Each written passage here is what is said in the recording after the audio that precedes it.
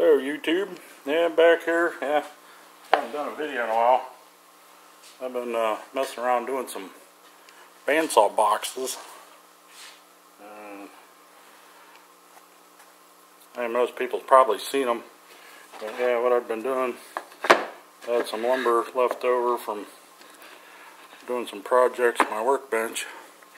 So I'll take these, glue them up, clamp them, let them sit, and I'll get into the next stage, and that's after I got one glued up there, got cleaned up, and we'll get it on the bandsaw. And this one here,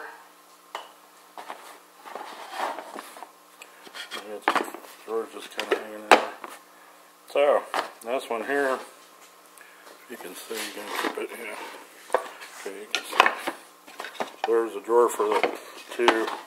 And this one I kind of made it like a puzzle piece. I guess, yeah, that's pretty good. Yeah, so you kind of made it like a puzzle piece to fit together like a puzzle. So, that drawer there, that drawer goes in there.